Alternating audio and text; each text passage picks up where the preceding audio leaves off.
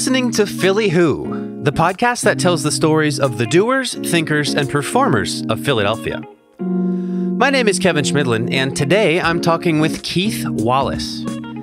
Keith is the founder of the Wine School of Philadelphia, which for almost 20 years has offered wine education courses for casual drinkers and seasoned sommeliers alike. In this episode, you'll hear how Keith started his adult life as a journalist in Baltimore, but one seemingly average morning commute with his fiancée would change his life forever. The car flipped.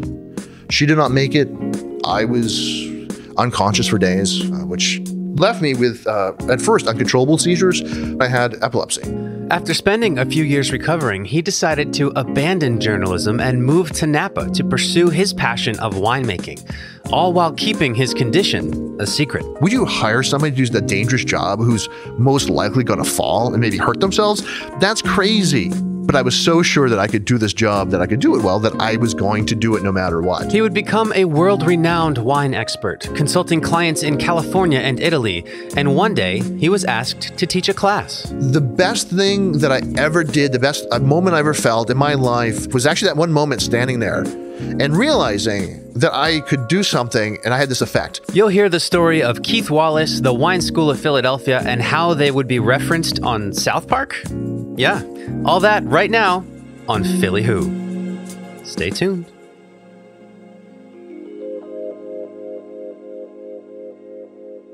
Just a heads up, there is some cursing in this episode. On paper, you gotta admit that Keith Wallace's life seems but a dream. He gets paid to make, drink, write, and teach about wine, which I'm pretty sure is every single answer to the dream job if money didn't matter prompts on dating apps. But the road Keith took to becoming a self-described professional booze drinker wasn't quite as easy as that fourth glass of Pinot. And though he is now one of the most respected voices in the international wine scene, he didn't get there overnight.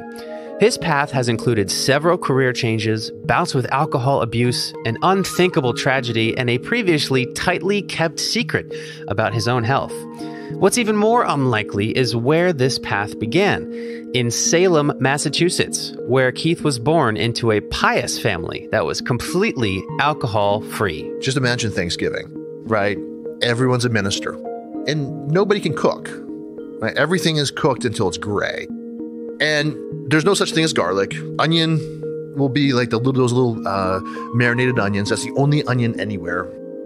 Salt is nowhere to be found on anything anywhere because that's the devil's food. Because it makes everything taste delicious. Family dinners were very quiet, except for, of course, Grace. And maybe a couple of the ministers want to one up each other on the Hell and Damnation, which is always fun. Great fun. And then from there, it was it was boring as shit, man. No alcohol. And in fact, there was nobody used red wine vinegar because it was made from alcohol. Even though it's not alcoholic. Exactly. Nope. Not even. So in this time, did you buy into these values? Like, did you say, yeah, when I grow up, I'm going to stay away from alcohol? Up until I was about 13 years old, basically, until I discovered girls. And actually until I got my first great job, which was as a dishwasher at a gay bar, which I didn't know about. I just got the first job I could get. But up until that point, and mind you, I had never met anyone who was gay before, but I'd never eaten garlic before. So the whole world, there's a lot of people different than me out there and not completely different than me. They like booze, they like drinking, they like, boys liking boys. I'd never even heard of that. All of it at one time. So it was actually a good introduction to the larger world. But before that point, I was very much, I tried to memorize as much of the Bible as I could. I believed in it wholeheartedly. I was at church every Sunday. I was involved in Sunday school. I would be out, any church projects during the week, I would be doing them. I was a big, church fan. So then once you sort of got plunged into this perspective of other perspectives, what was your initial reaction? Because the first thing I had, the first introduction, that first day, was so amazing because people were so nice to me. And I was a very, very quiet, shy boy. I had a really hard time socializing, Yeah, no, they were so kind to me. And then for my employee meal, which I didn't know I was going to get, I got pasta. And I had never had, I mean, I had pasta before, but I never had pasta like that before.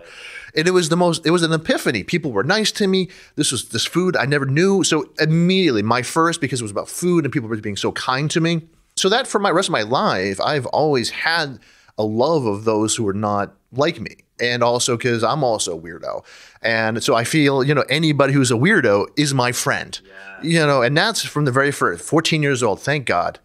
Thank God for that restaurant. So you wound up going to Salem State College. Yes, I did. Yes. I always fancied myself as becoming a writer because I was this outsider. And I do and always loved the language. I loved literature. So yeah, I did, what I loved, which was, and fortunately, I got a great scholarship. I didn't really pay for it, which was amazing. So yeah, I got to go to school and do something I really loved. Right. And then when you graduated, you got into journalism. I did, but it actually took a long time because while I was going to school, I was working and I was doing the thing that I really loved, the place that I felt at home, which was in restaurants. And because I'm shy and goofy and weird, I was not a waiter. I couldn't do that. I couldn't be a waiter. I couldn't even be a busboy. I was just too weird. I was first, a dishwasher, and then I worked my way up to become first a sous chef and then as an executive chef. How did you go from, being in a family that doesn't even use garlic to being an executive chef in such little time? I worked for both some Italian guys, executive chefs at first, and some French, and being trained in classical French cuisine and then Italian as well. And most people have read things like Kitchen Confidential. And they say, oh, that's fiction. It's actually not. That's actually the story of most of our lives who worked in restaurants, especially in kitchens. When I screwed up, I would get smacked. Back of the head, bam. And I just absolutely loved it. I loved working that hard. I loved never being able to call on sick, being cut, bleeding, but producing things that were so great. Well, so this was your passion. However, yes. you did go into journalism. Oh, absolutely. Oh, God, yeah. Cooking is like something I fell in love with, but writing was the thing that I always truly thought was going to be the thing that was going to do for the rest of my life. Deep down in my soul, if I don't write, if I don't have that creative outlet, I feel empty. It's that thing inside of you that needs to be expressed, that needs to come out. And writing was the way I knew I could do it and I could actually touch people. And when I got the chance to write, like for an actual newspaper, I did. One of my cooks at the restaurant I was running, her husband was actually the executive editor of a small newspaper. And they brought me on as a writer. It was amazing. I got to see so many things. Really bad things, but also really wonderful things. I actually did a series of articles that was investigating the prisons, especially women being incarcerated. And my series of articles actually got women released out of prison. And after that, when women were actually being released from jail, that they were Baltimore was changing their policies. So many people were so happy. I actually would walk down the street and be hugged. And it was amazing. It was this is before the internet. So, it was actually, obviously people were sharing the story person by person across the city. It was an amazing moment for me just to I did something really good. And that's what I always wanted. I just wanted to be able to do something good. And that was great. That for me, that made all being shot at or all the blood and guts all worth it. So then fast forward a little bit, you wound up attending UC Davis. Yes. What brought you there? My fiance was in the car with me. She was driving. It was 4:00 in the morning. We're going to her work, and then I would have the car for the rest of the day. We were in a massive, massive car accident where the car flipped. She did not make it. I was unconscious for days. And so, and there was significant trauma to my body, but also I had, lasting brain damage, which left me with, at first, uncontrollable seizures, but over time, those seizures lightened up. But I started drinking incredibly heavily. So you have this accident. You wake up in the hospital, I imagine, days later. Did you find out then that your fiance hadn't made it? It was one of those things you don't want to ask the question for, and I really was dreading the answer. And, I knew what the answer was. And everyone around me, they clearly were going to tell me when I wanted to ask. So it took me some time to ask. But people were very, very kind to me. The nurses were amazing to me. But I didn't want to do my job anymore. I wanted to be somebody else. Instead of, being admitted to a nursing home to spend the rest of my days because I couldn't, function, I refused that world. And so I did, it's like my family still lived in New England. So I went back there for some time to work, rehabilitate, to find my way again. And I did get my job. Now, mind you, I was so ashamed of that I never told anybody. I never said anything outside of a very small circle of people. And so I hid that I had epilepsy. Why did you feel ashamed about this? We're talking about an era where someone who was gay was, would be beaten up or murdered. We were not a tolerant country back then, especially not for people with disabilities. No matter how liberal somebody was, you didn't want to know that about people. You didn't want that. It wasn't going to be something you could brag about or say, or people would even understand. It also brings in all the questions like, well, you weren't before, now you are. What happened to you? And that's not a story I wanted to get into. You were on the precipice of a life, I guess, that you had designed in Baltimore, where you were doing journalism, you had a fiance, you were about to get married, you were still involved in restaurants, and that just disappeared overnight and left you with this disability. It must have been so hard to go back home and just completely start over. Well, it felt like it's just your life is at an end. I spent a good 6 months wallowing in my, self-pity. Just completely, utterly like I don't deserve any of this. The world is out to get me. Clearly, this is, outside forces trying to ruin me. I never have done anything in the world. How dare you? God is evil. Everyone's evil. I'm just gonna sit in my old, this little room and just drink. And not healthy drinking, mind you. That was just just drinking really bad whiskey all day long. Until hoping sometime, somewhere you actually find some epiphany, which in the bottle, which I actually never did. You never found it out of the bottle. But you got out of that funk. So what brought you out? Well, eventually, I don't know what. I don't know how. I just did one day, I was just so pissed off with myself. I was disgusted at what, that I'm just sitting around.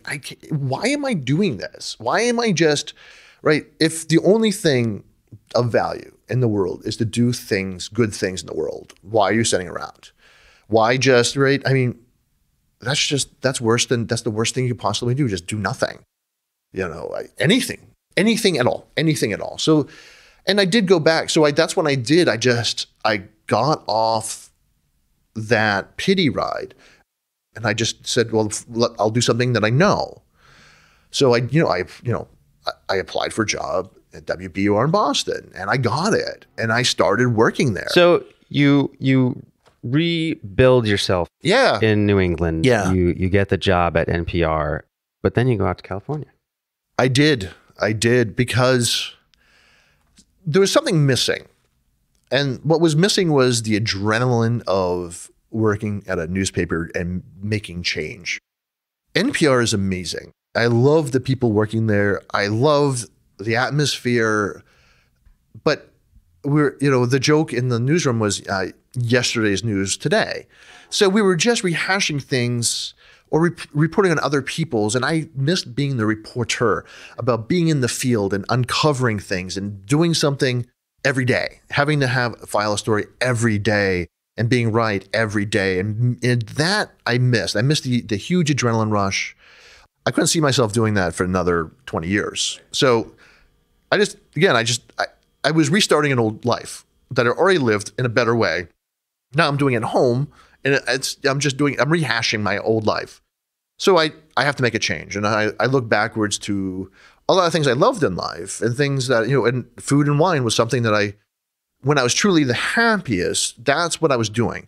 I was around people who love food and love drinking wine. I had met many winemakers while I was in working as a chef, and I met so many wonderful people at that stage in my life. That's the happiness, really hard work, and you're making things. I mean, this is the most amazing thing. You're always making things. You're always busy. And so that's what I wanted. And so that's why I went back to school. So you had this retrospective epiphany in that moment? Like you were able to articulate what you just said now then, that, Yes. you know, I want to go back to this time where I was working with amazing people with food and wine. And then you decided to sort of start over again, it sounds like. Oh yeah. No, I started over again. I did from completely, you know, from zero, because largely everything that was required of me were things that I was really terrible at, and I'm still really bad at. Like what? Statistics. Okay. Organic chemistry. Oh. Yeah. The things that are required to be a winemaker, the things, you know, the hard science behind wine production, the fermentation sciences are really, really tough if you are an English major, you know, where the only things you really like in life are, you know, are pretty things and nice things. And yeah, when you actually have to do organic chemistry at a graduate level, it wasn't fun. It was hard. I suffered greatly. But you got the degree. Oh yeah, exactly. Oh yeah. No, I was, you know, there was 14 people in my class. I was the lowest rung. I mean, if there had been 20 people, I would have been the 20th. You'd still say you were the top 15 in your class, though. So you have that going for you. Yeah, exactly. Yeah, exactly. Yeah. Yeah. So you graduate, you get this degree in agricultural studies, and so at that point you knew you wanted to get into wine. Oh yeah, absolutely. Yeah. And my degree was actually in viticulture, which is specific wine. It was agriculture, but specifically for wine production. So yeah, exactly. That's what I wanted to do. I knew that, yeah, it was just a good, honest job that I could, you know, do something fun and people are going to like. So you had mentioned earlier how you had turned to alcohol in the tough time, and that it sounds like you abused it a little bit. Oh yeah. Oh yeah. Was there any fear when you entered the alcohol industry of that part of yourself? Oh, that's a good question. The answer is of course not, but I should have. Yeah, of course I should have. I should have recognized that this was coming off of massive depression and disabilities, that I probably shouldn't think of booze as my career choice. But I'm not so self-aware that I could, you know, I'll own that was like a dumbass move. It's worked out so far. It's been fantastic for me, but yeah, no, but you know, for self-harm, that was up there. That really could have ended badly. But fortunately, working with it became a normal part of my life, and it wasn't something that you would ever overconsume. It ended up being just something that was always there, and it was part of work. So, you know, there's something that you can take the pleasure out of something when it's always work. Like if you really want to hate chocolate, go work for a chocolate house, manufacture chocolate for 3 years. You will hate chocolate. You will never want to eat it again. And all the wine can be like that. So like, yeah, there's certain things like even like, cause I was on a Napa Cabernet project, and I like still to this day, I'm like, oh God, fuck that. I do not need to drink another Napa Cab in my life. I mean, I hear you. I mean, if anyone out there wants to stop enjoying podcasts, try working on one for hours and hours a week. Yeah. But okay, so you got into this, you didn't recognize the danger there, but it didn't wind up hurting you. So once you have this degree, then what's your first move? Well, my first move is actually because I was working as an intern is to work on some internships, which I already was doing. And then my goal, right, was actually I got a job as assistant winemaker, and my goal was, of course, over time to become a head winemaker somewhere in California, preferably around in Northern California, where, you know, it's never too hot. It's really nice. It rains a lot, but it's nice. And that was my goal. And, but of course, the other thing wasn't really the alcohol abuse that was a problem, but I have epilepsy. You know, this becomes the real major problem when most of your job is actually moving around massive barrels. When you're up on, you're up on ladders 2 stories up. When you're actually, you don't know when you're going to have a seizure. It's not like, the seizure gods come up and say, you're getting a little shaky, brother. Right. I mean, I get migraines, and even that I get a warning like 2 hours in advance, but yours just happens. Yeah. Oh yeah. No, exactly. It's just like, boom, there's no real way. Sometimes I kind of get an idea like a couple seconds before, but not usually. I would fall. And so, it was just assumed that I was clumsy, and then also a drunk. So, which is not a good thing. Yeah. So like, folks didn't know that you had epilepsy. No, because I would never get a job. I would never have gotten a job. And, would you hire somebody to do a dangerous job who's most likely going to fall and maybe kill themselves or definitely hurt themselves? That's crazy. But I was so sure that I could do this job, that I could do it well, that I was going to do it no matter what. And to this day, it's like, I am the dumbest smart guy around. I have been so like, yeah, oh, you have a drinking problem. Let's go in making wine. Oh, you have shakes. Oh, let's actually go climb on ladders. Well, so what made you know, though, that you were going to be good at this? Because, I mean, you said it was obviously very hard when you got the degree. How did you know that this is what you should be doing? Oh, I never did. Oh, I knew. Just wanted to. I wanted to. And from the very beginning, I knew that I was never going to be the best. And I knew that I was never really going to be really good at it. I knew that I was competent. I knew I was enough. But I knew I was actually something, I was setting myself up for failure. And I knew it. And I knew it because I didn't have everything I needed to be able to do the job well. And I knew it. I was always going to be good. I would never be great. And I always wanted to be the best. I have a drive to be the freaking best at anything I do.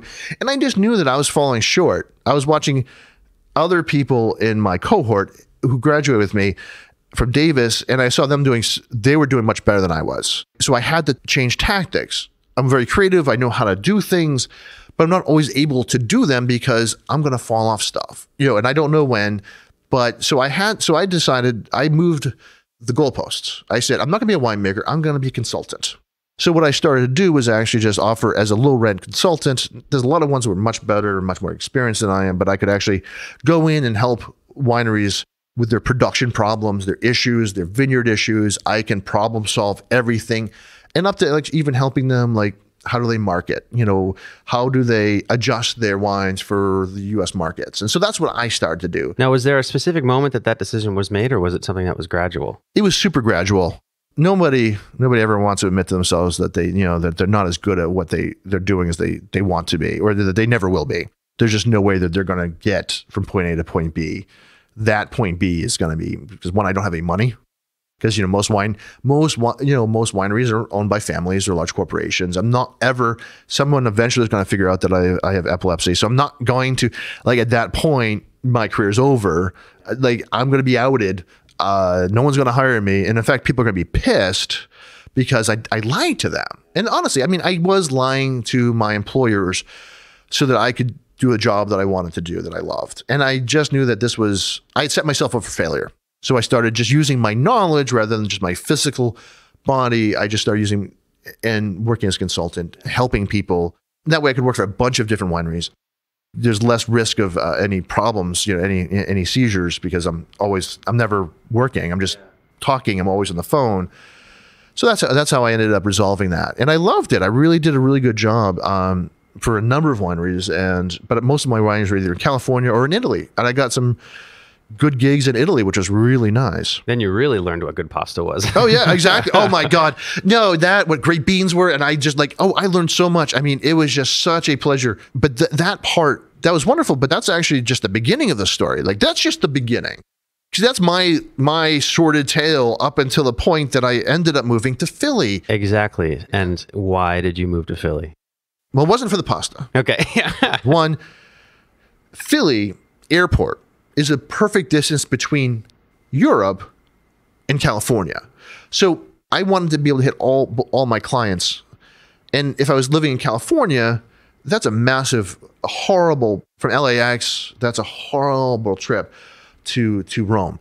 But Philly was perfect. And Philly was super cheap, and still is. Compared to everywhere else, any other major metropolis, Philly is cheap. I mean, I was living in Westmount area, and I had this huge, beautiful 2-bedroom apartment all to myself. I was paying $800 a month, and I had an elevator up to my apartment. I'm I'm living like a king, It's amazing. I mean, and plus, again, I lived in areas where people weren't like me, and I liked that. And so I moved specifically also to the Westmount area, that neighborhood, because it was so diverse.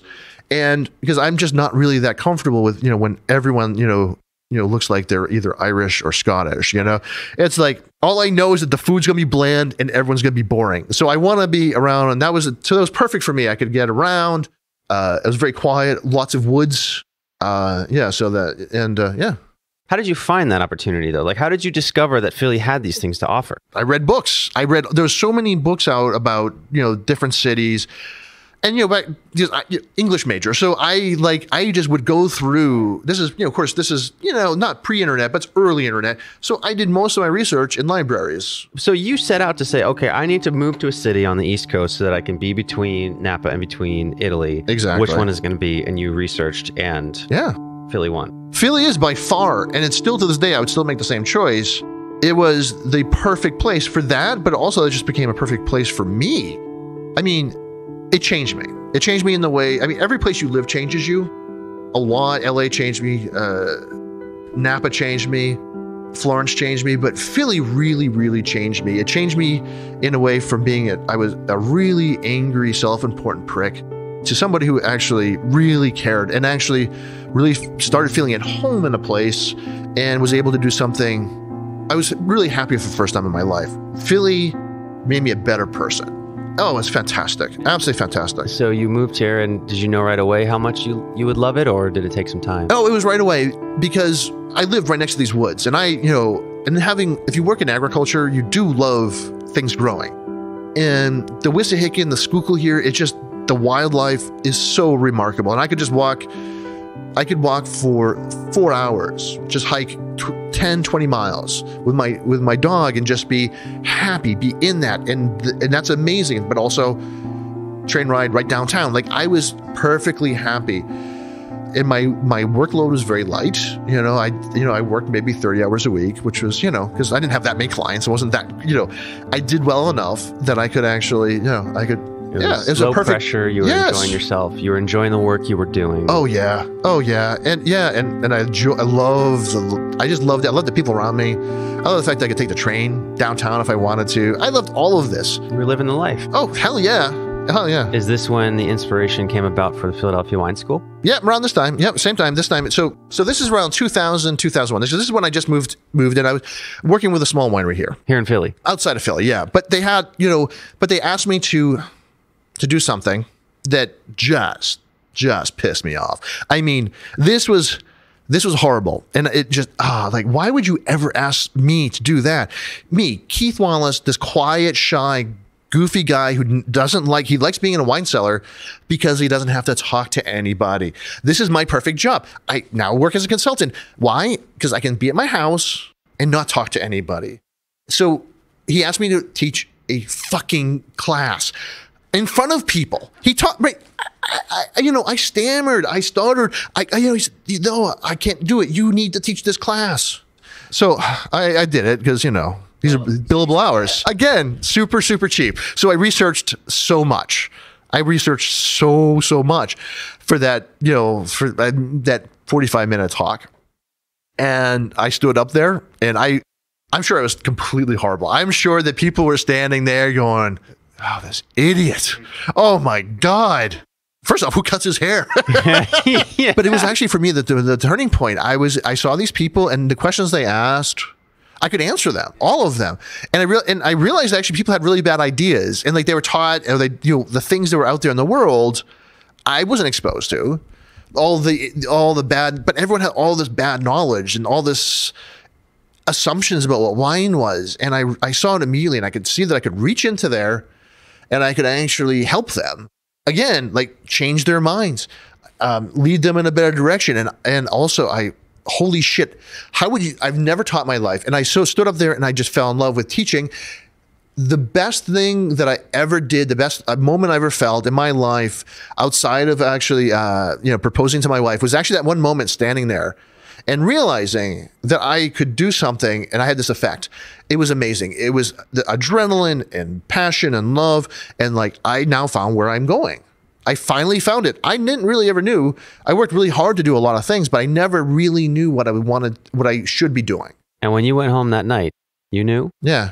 Not only that, I actually took all the bottles, I peeled all the labels, and I framed them. And this is it. And I still have one. Most of them got lost, but I still have one to the day. It's in my office. Yeah, and I see it every day. So you knew from the get-go, this is what I'm doing. I'm starting to teach more.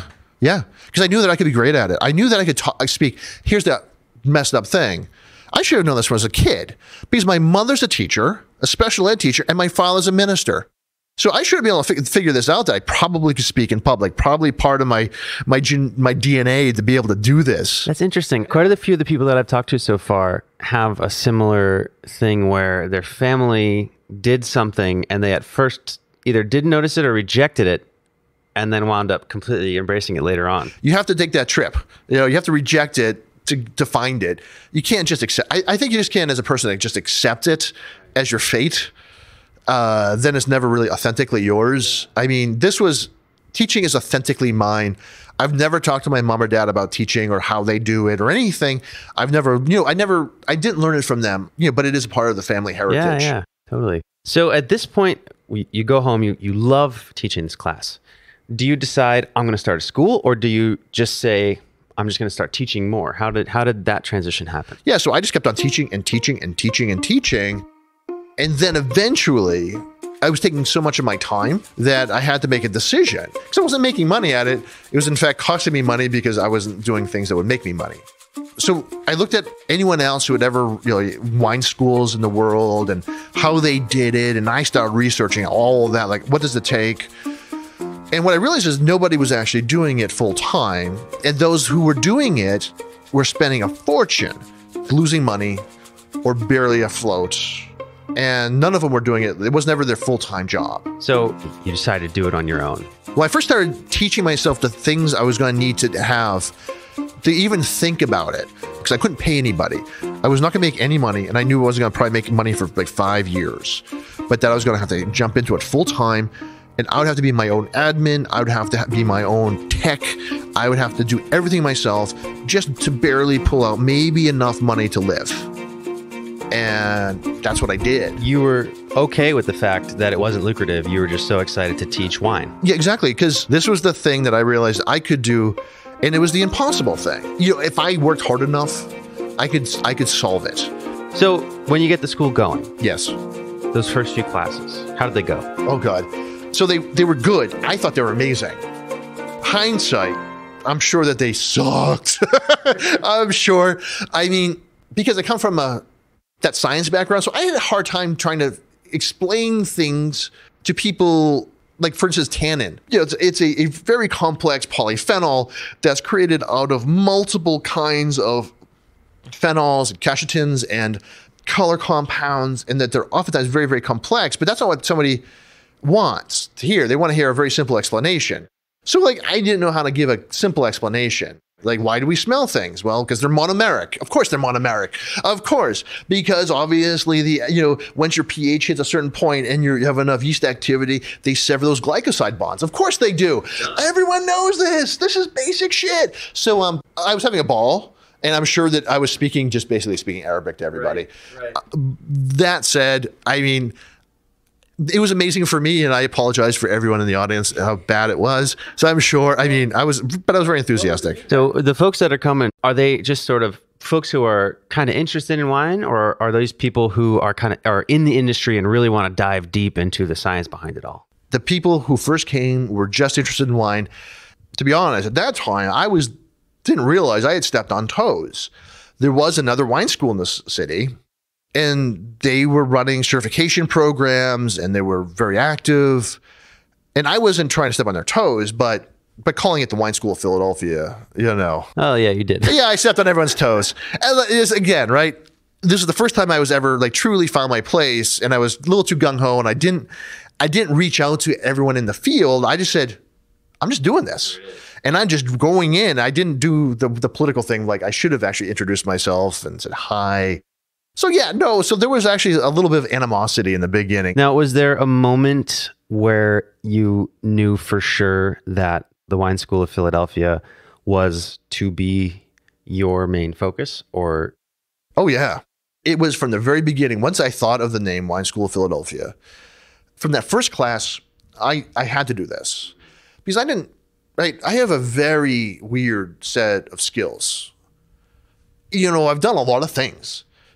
And it's but it doesn't fit one cohesive career, except for this one thing. So I was just, again, dumbest smart man ever. I just said I'm just going to do this thing that no one has ever done. People don't really make money on it. I'm just going to do this. This sounds great. So that's what I did. So it's been almost 20 years now. Yeah. And you're still doing it a lot yourself. Oh, Do you yeah. have any designs on scaling or growing at all? Well, we did at one point. So I had. Now, in 2008, the school was in Fairmount. We actually had 2 buildings side by side. We had expanded from the wine school of Philadelphia to also the Philly beer school, started doing beer brewing and beer classes as well. And, I had a big staff. We had about 8 people on staff at that time. And we were running a lot of classes, and mostly I was just doing administrative work. We were building out awesome stuff. And I was looking to become bigger. I was in negotiations with a couple universities to actually, build out our programming. And but the problem there, and this is the problem, what I realized soon, especially when the economy started to falter, and really I had to basically just figure out how I was going to keep my employees in healthcare, because I really was adamant that everyone had healthcare and that that everyone is going to be protected. But it was a razor thin margins anyways, and then all of a sudden that just went away. So I had to start thinking, what am I going to do? I also realized then, and we made it through, and everyone was fine. And I slowly over time actually reduced some employees down, but I always had a good set of employees. But what I realized was that one thing I really hated and was really, really horrible at was actually administrative. That's not what I came to do. I mean, actually, so the school was really successful. We were becoming much, much larger, but I also wasn't very good at the management of its side, which is really what I was doing. I was doing a lot of, so I'm, doing outreach and management and this, and the one thing I wasn't doing was teaching anymore. The thing that I wanted to do, I started having all these other jobs that I had to do. And I got to write more, but I also was, I was in Harrisburg. I was, talking with politicians. I was learning how the law works and, all these things. And yeah, so I realized was that I wanted it to step back. I didn't want the school to be bigger. I wanted it to be really, really good at its core mission. And what I wanted to do was actually step in front of the classroom again, which is the thing that I truly love, and figure out a way to actually have my employees, instead of being in front of the classroom, behind, right? To change my role to be teacher and to put other people in place to be management. And so that's what I did. I basically fired myself. I put people in charge of administration that were actually smarter and much better than I am. Yeah, and here I am. And so today you focus on teaching. Yeah, yeah, exactly. I focus on teaching. There's very little else that I do now. Once in a while I'll have to answer a few questions, but I also minimized a lot of things that we were doing and actually that were harming the school, or at least not helping the school. Like, for instance, being too big, so we downsized our facilities. And so we had 1 classroom rather than 2, having the size, running classes 6 days a week rather than 7 days a week, running only 1 class a day instead of 2. Things like minimizing that, but also streamlining things like customer support. So we realized that we don't really need phone support. Things like that, very pragmatic things like, yes, about 5% of the people won't want to, they really need to call, but honestly, if I don't have someone to pay someone to answer that phone, that's like $40,000. Also, me answering the phone is horror. We tried that.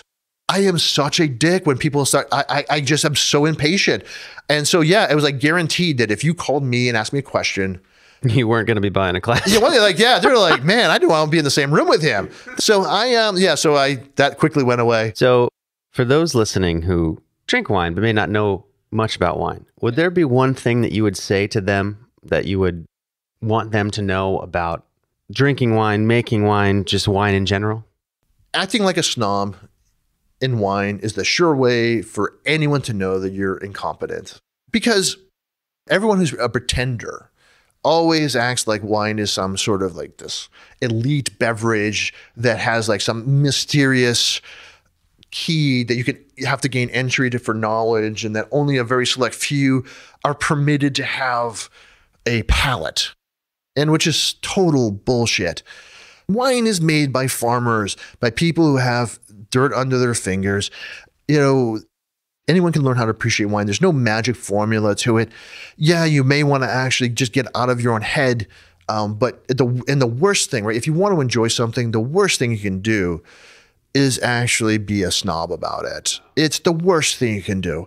It also just, and it also just limits everyone else. Like, nobody wants to be around that person. Like, honestly, nobody wants, and I think this is one of the reasons why the school is successful, because if you're a snob, you're going to fucking feel like an asshole in my class or any of our classes, any of my instructors. If someone starts spotting off, that all they're saying to everyone else in the world, in that classroom, is that I'm better than you. I know more. I'm better. Oh, yeah. And it's very obvious for me, because I can always tell when someone's actually just bullshitting. It's really obvious, because when they're saying that something smells like persimmons, I'm like, fuck you. You don't know what a persimmon smells like. I know what it is. I have the lab downstairs. I can actually create a scent of persimmon right now. You would not be able to identify it, you douchebag. Just read Yelp or Google reviews, and you'll see like all these 5 stars, amazing, amazing. There's one person's like, he's a dick. Yeah. And you always know, like, yeah, that's the guy. That's the guy. That's the guy who thought he knew so much, and he made everyone else feel bad. So I believe I read that you were referenced on South Park? Hell yes. That was the best day of my life. What? So tell me about that day. Oh my God. Okay.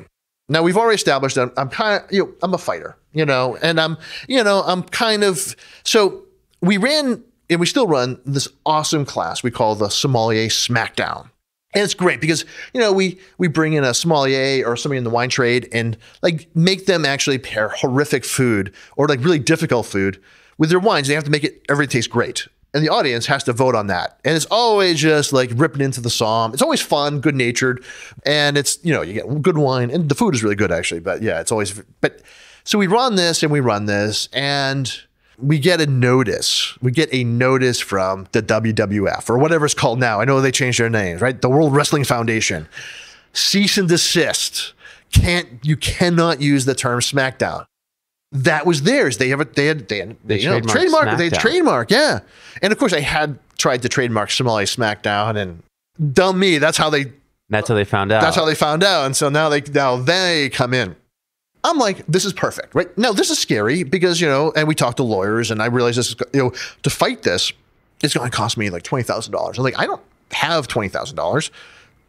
I can't do that, but also I'm not going to back down. So I just send out press releases to everybody. Wrestling Foundation, World Wrestling Foundation is coming after a little wine school. And everyone picked up that story. It was in everything from the Wine Spectator to all the wrestling blogs in the world, most of the magazines, the newspapers in California, even the Inquirer picked it up. Little stories everywhere. Boom! All of a sudden, the next month, that was like in 2008 in October, I get the phone call, like, dude, what? You're on South Park. Like, no way. So it was 13th season. I think it was like the 10th episode, WTF. And here we are, right? All of a sudden, it's just this big spoof on wrestlers, big sign SmackDown, and everyone's drinking wine. And that went on for the entire episode. I'm like, holy shit. Do you still use the term? Oh, hell yeah. Yeah. So they backed off? Here's the thing. I can't speak about it, obviously, but obviously we still use the term. Okay. So I think that explains everything. All right. We'll let it be implicit. That is crazy. So the episode is called WTF? Is that? WTF, yeah. Okay. Yep. It's called WTF. Oh, I know what I'm watching tonight during dinner. That's amazing. I can't wait to see that. Okay. So you have referred to your epilepsy a few times. Yes. And you're talking about it now. Yes. But you kept it quiet for a long time. So why start talking about it?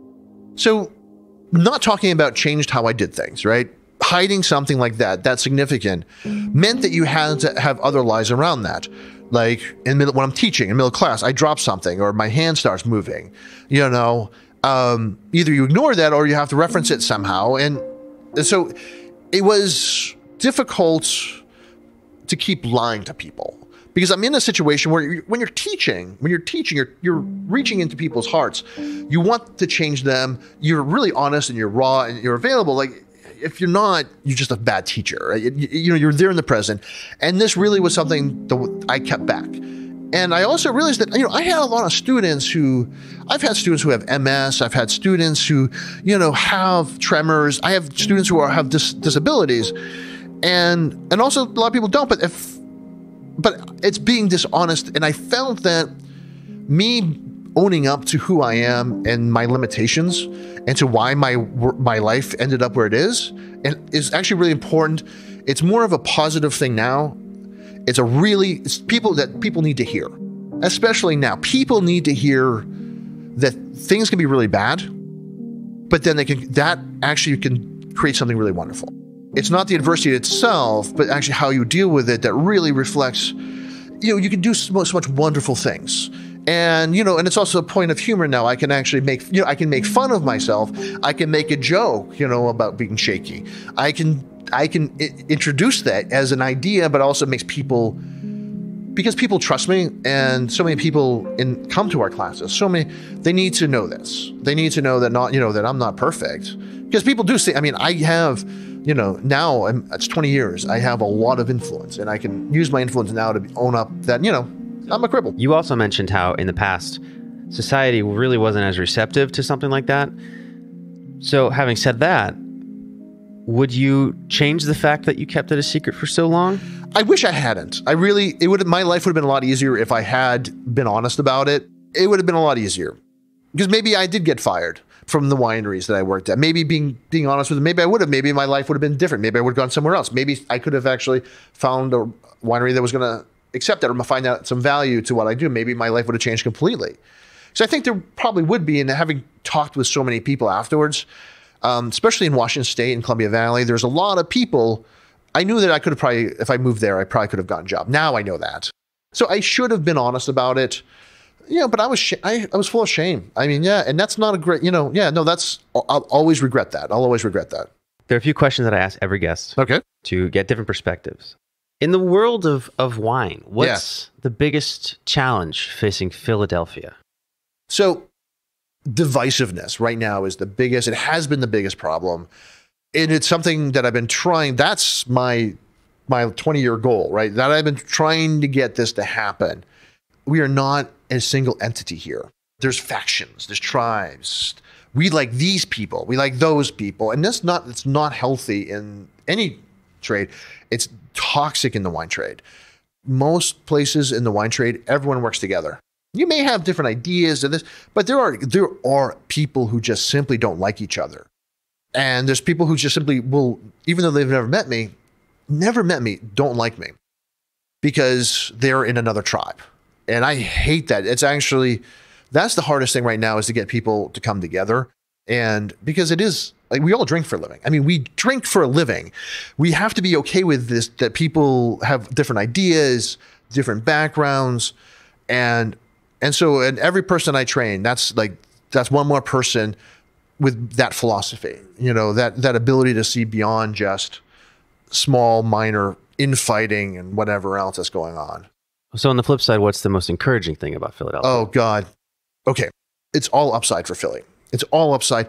We are so gritty. We're so much the underdog, and we always have been and always will be. Like, we're small. We're never going to be as big as, as New York. We're never going to be as more influential as DC. But you know what? We win more times than we lose here. And the wine trade here is bigger and more influential than anywhere else. We have so many things have started here. So many things. We can do so much, because no one's looking at us. No one's expecting anything from Philly. But you have to understand that we have actually some really good, we have some great winemakers. We have some great wineries. We have good vineyards, but we have to think of actually as Southern Jersey as part of us, because it is. Geologically, those are our vineyards. We're on the same soils as they are. We're in the same climatic region as they are. There's so much here, so much that can happen here. You think it's a benefit that the wine world sleeps on Philly? Hell yeah, absolutely. Because so many things have started here underground. So many companies, things like Wine Access, which you may not know, but that was a massive $1 million company. Wine Still Sold Out started here. And many, many other, a huge amount of wine importers or companies are based here or within our suburbs. Yeah, there's a lot here. It's a lot of business here. And which is, what we're part of. That's why, why one of the reasons why the wine school works here, because we are part of that ecosystem. Yeah. There is a life here, but we're ignored. So that's great. Yeah. It's better. It's like sucks being the Eagles right now, because now everyone looks at them and says, why did you lose? Not, last year it's like, oh my God, they won. I can't believe they fucking won.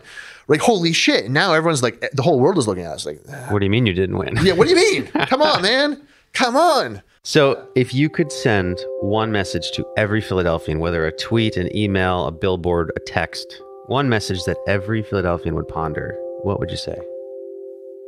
The same message. Let's not worry about losing. Let's be us.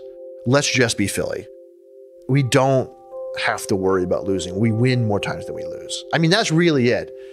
And that's amazing for a small little town that we are. I mean, come on. We do more than anyone else does. We pull our weight. And I love that. And I think that's it. I think, let's be proud of Philly. What we are and what we're becoming right now. It's pretty amazing. For more on Keith and the Wine School of Philadelphia, you can head over to podphillyhoo.com/wine. That's WINE. By the way, the South Park episode that references the Sommelier Smackdown story was season 13, episode 10, titled WTF. Now, fair warning, in true South Park fashion, it is just about as obscene as it could possibly be, and is not for those who are easily offended. But for those who do check it out, the reference is a little subtle for Matt and Trey's standards, but if you're looking for it, you can't miss it. If you like the show, be sure to subscribe and leave us a rating on Apple Podcasts. You can also follow along on Twitter and Instagram at PodPhillyWho. Would love to hear from you. Philly Who is a Q9 production. Music by Lee Rosevere, podcast art by Lauren Carhart. Special thanks to Jacob Jordan and to Keith Wallace for being on the show. For Philly Who, my name is Kevin Schmidlin. I'll see you next week.